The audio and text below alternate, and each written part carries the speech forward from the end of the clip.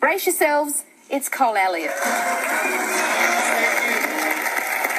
It's lovely to be here. Thank you very much. I feel so qualified to do this because I'm over 50 and because I'm not working full-time anymore. I'm doing things that I never thought I'd do before. Now, we've got a 4-metre motorhome and we were going through Sydney and we found a 3.5-metre bridge. And the policeman came, he said, "Stuck, are we?" I said, "No, we're delivering the bridge." You know. He said, "Your tail light's out." He said, "I'm going to book you."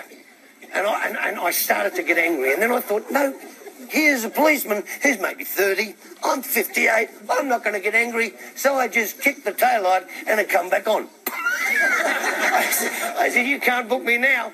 He said, "Why don't you go up the front and give that a kick and see if this year's registration comes up?"